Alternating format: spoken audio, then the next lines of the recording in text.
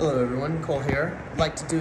Haven't done a video in a while because I'm just so busy with other things, but I'd like to do a quick little video on crimping, grooming, shaping, making your plants grow a certain way by doing things here. And here we go. So I like my plants to grow more out, and I also like them to produce more than what they normally would if you just did nothing and just let them grow. Also, I like to have my plants clean, and I don't like muddy leaves or anything like that, and I'll tell you why, and we'll do this. So here we go. So what I like to do, and this is a sativa dominant hybrid. This is some Fruity Pebbles here. What I like to do is I like to have a bunch of branches and canopies out and then turn every branch into a mother branch, meaning you'll get more big buds, more, more weight. You'll get a higher yield. You'll definitely increase your yield doing this. And you will also cut down on the deadly and horribly infamous britosis, which actually doesn't happen so much with sativa and sativa dominant hybrids because, sativa is just very thin and lengthy and it goes out. But absolutely with indicas, and especially with my favorite median to work in as a canna artist, and that's Kush. Part of the trick to being able to grow Kush and get those really big buds, which are really susceptible to britosis. I have quite a few tricks, and we'll go through that as we go through this grow, and then really kick things going. And we'll touch base on that eventually. But right now I want to talk about how to get your plants to grow the way you want them to grow. And that's what's really great about, well, weed, because, marijuana, cannabis, and all varieties and everything, at the end of the day, it's a weed. It'll suck up all nutrition, it'll eat it fast, it'll do several things, and it'll grow any which way. You can move the plant. You can do all kinds of really cool things. And I want to talk about that today. So here we are, we're back at our sativa, and what I'm doing very simply is I'm taking out anything lower or anything that touches the dirt. Now the reason why I don't like dirty leaves and everything is because the leaves are the lungs of the plant, obviously, so I feel that if anything's dirty or damaged or anything, then it's like trying to work with a crippled lung. And so it's best to just remove it because the plant will just grow more. Now what's really cool is right under here, and it'll be right here, there are these little vulva looking, I know, tiny microscopic little mouths. And that's where cannabis breathes. It actually breathes right in here. Now it absorbs the, radiant solar energy here from the leaf pads and everything. So these are the solar panels, but under here, these are the mouths. The mouths are right there in between each and every little stem that goes into this, major stem. And so if you'll notice, during the day, marijuana, they'll have their leaves up, so they're absorbing, and they're actually in the process of doing this, breathing in. And then at night, you'll notice all your leaves will drape and fall, and that's when marijuana is exhaling. So that's why I like to keep it out of the dirt. I like to keep it all the ways. Plus, if you're using bacterias and beneficial things, remember, they're also expunging and exhausting. Your dirt is breathing too, believe it or not. Marijuana's roots also breathe. And we'll get into that a little bit later as time progresses. I'm just slowly growing these plants. I've been keeping them in a bit of a stasis using some CO2 so I can buy myself some time and handle some other projects and things like that. So yes, so right now at this stage, I want my plants to go up. So I'm going to also, that's another reason why I'm also removing these. And it also causes the stalk to swell, callus, and get bigger and bulkier and stronger. But for this purposes, we're not really having to worry about wind and things like that so much because, well, I'm not going to grow outdoor cannabis. It's just frivolous. It's don't get me started. Tangent material. But yeah, so this callousing and everything, it'll bulk up your stalk, it'll make it stronger. Also, what really makes your stalk strong, like if you're worried about wind and you're growing outdoors, is rough them up when you're watering, give them some love, move them around, feed them. Believe it or not, this actually stimulates the cellular growth in the cells. They make sturdy stalk stuff. I know Emerald Harvest does. And I am a fan of Emerald Harvest when it comes to anything synthetic for newts and everything. That's really good. If you're using organic compounds and stuff, and I have some brands that I like that I'll post later on in some videos, you really don't need to worry about that, because there's like a really green, there's an alginate and some stuff like that. That really does really good wonders for this. But what you can do is you can agitate it and touch it and move it when you're watering. That really helps. And also what really helps, of course, is another reason why I have, see that back there, these fans? See them all the way up there? See them oscillating? These are off, obviously, because I'm, you know, don't need too many fans yet, but look at what the fan is doing right there. So just like Willy Wonka's chocolate waterfall, you know how it's turning the chocolate? Well, this fan and this air with just this gentle breeze it's strengthening the cannabis. It's making it more stronger, residual, and able to do things. But of course, we're going to end up trussing. I'm going to show you my method of trussing and a few other things later on in some videos and when we get down the road. But now I'm getting things warmed up, no CO2, pushing nutrients, things are going, and that's why I'm clipping and grimming. So also, I like to have the inside, if you notice here, how clean everything in the inside is. This will actually really help you out and help you cut down on britosis in the flowering stage and later flowering stage. I like to be able to have air come through here, because I'll put fans on the bottom ground here, and I'll have them push air through the inside of the plant. And so there's no obstruction here. I'm able to push air through the plant and help it cycle out. Also, it really, really makes things difficult for the most famous cannabis pest, aphids.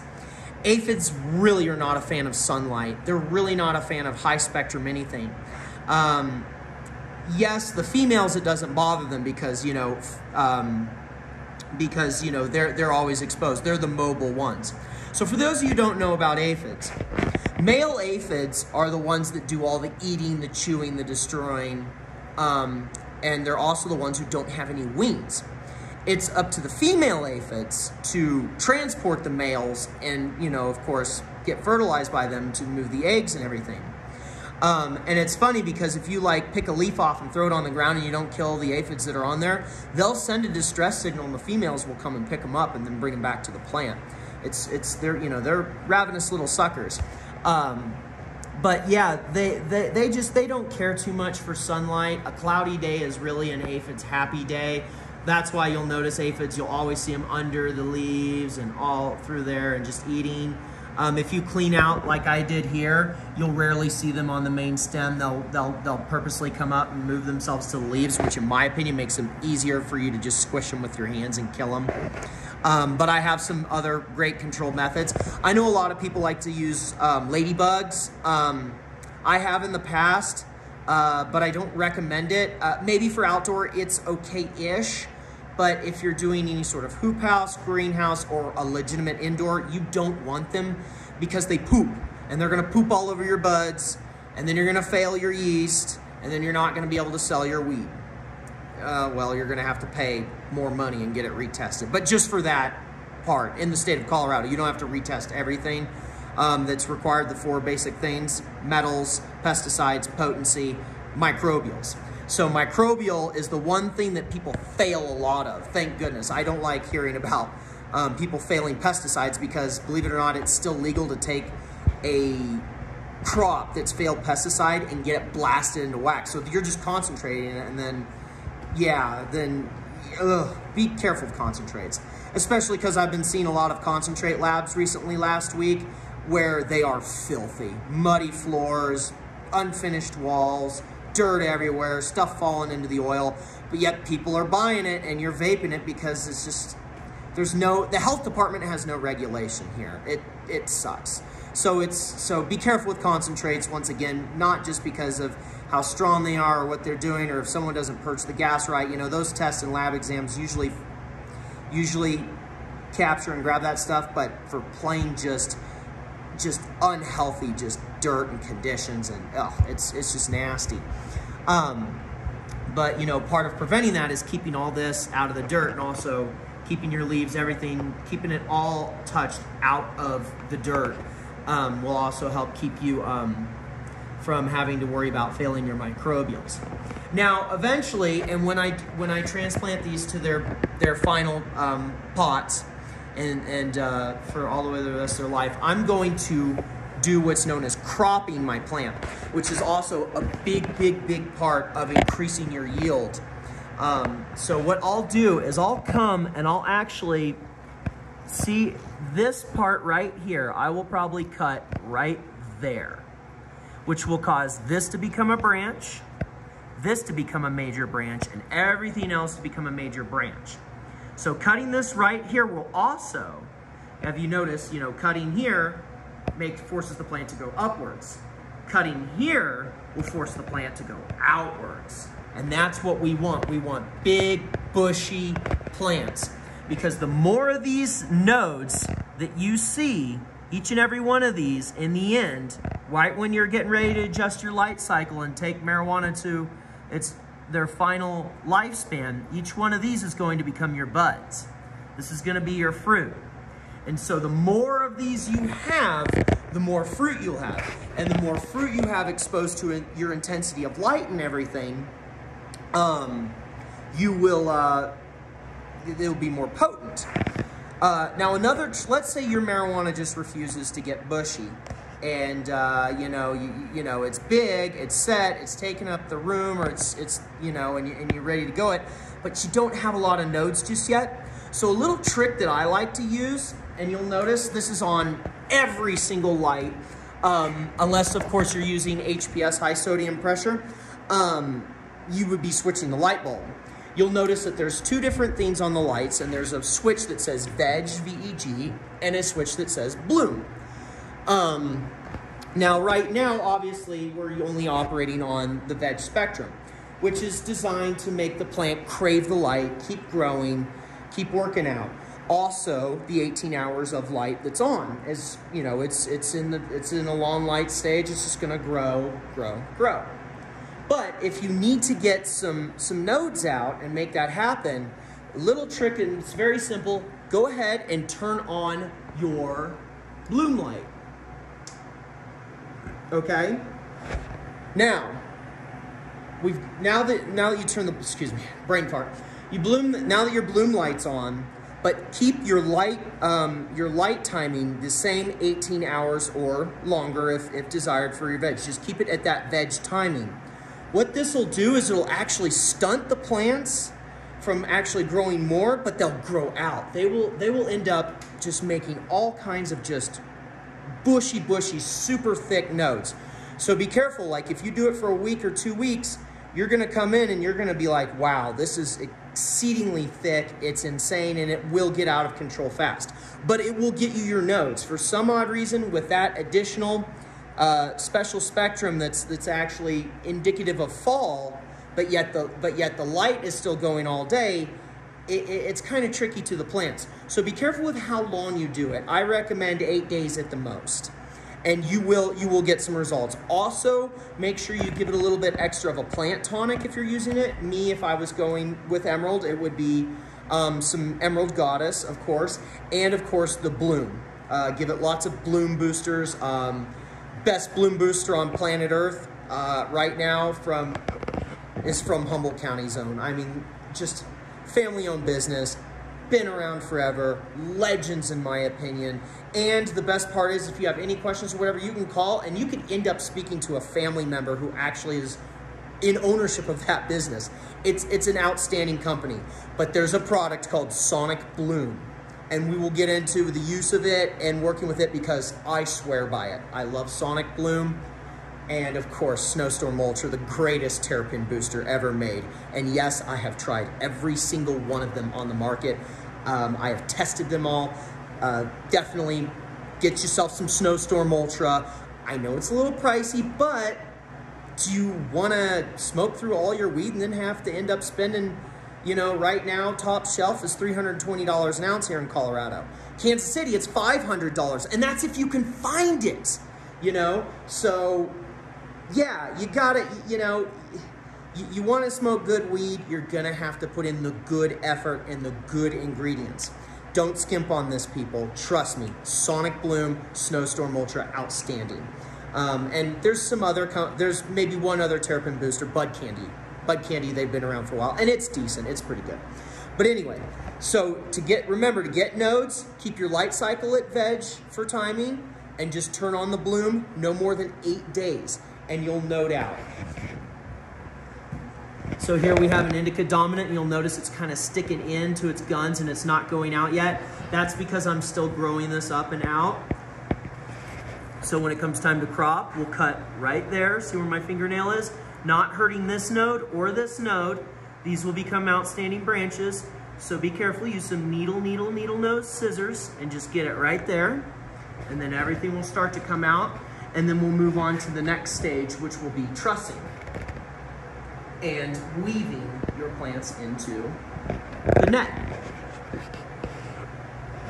I hope this helps out and kind of gives you an idea on shaping and growing your plants as they move throughout their life.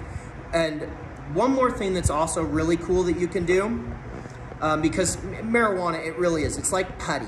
You can sculpt with it. It's really cool. So let's say you are in an apartment or a townhome, or you're in suburbia and you don't want your neighbors to see your plants or anything.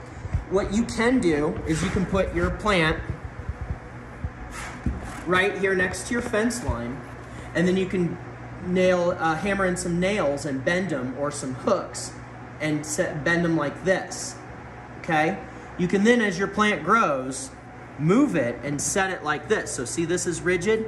You take the soft parts and you just put them around the hooks, and then you can lay the plant through the hooks, and the whole thing will grow like this, and then the branches, the secondaries, will come and they'll just grow up along the lines of fence, and then you can just cut everything off the top. So if this is the top of your fence, and your marijuana's here, so you've got your stem now growing here, and it's sustained by like a hook holding it, just like it is this conduit, and then they'll just come up like this, and then you just snip them before they get here.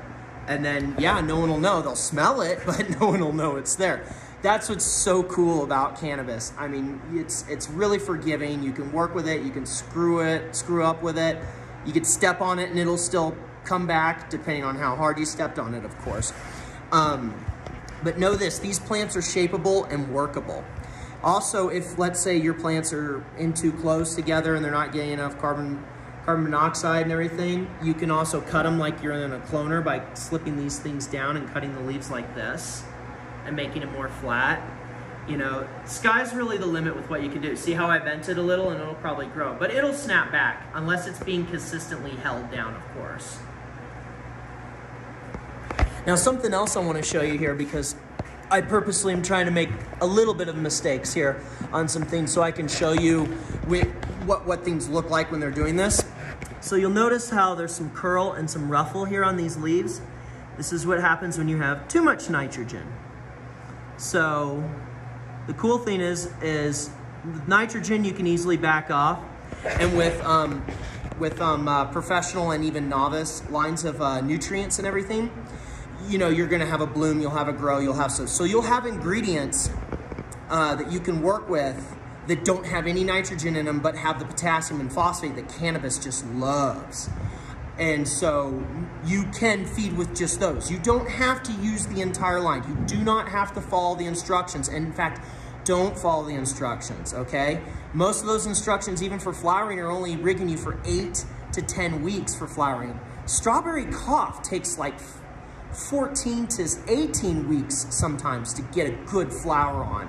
You know, a lot of your sativa dominants, they will take longer to flower. So don't follow that one-size-fits-all plan unless you're growing cannabis that can fall into that category. Strands like Green Crack will fall into that category, White Widow, Girl Scout Cookie you can't go wrong with, Sunset Sherbet, Gelato, etc., etc. But a lot of sativas and sativa pures out there, they require a little bit extra long flowering time. And a trick to getting one of the mini tricks you can do, and if you use in combination with what I'm going to talk about in later videos, another trick to getting some bigger buds and higher yields out of your sativas is actually doing 13 off and 11 on for your light. So, but we'll touch base on that later. I hope everything helps. I hope this video finds you all well. Take care and look forward to seeing you guys again soon. Bye.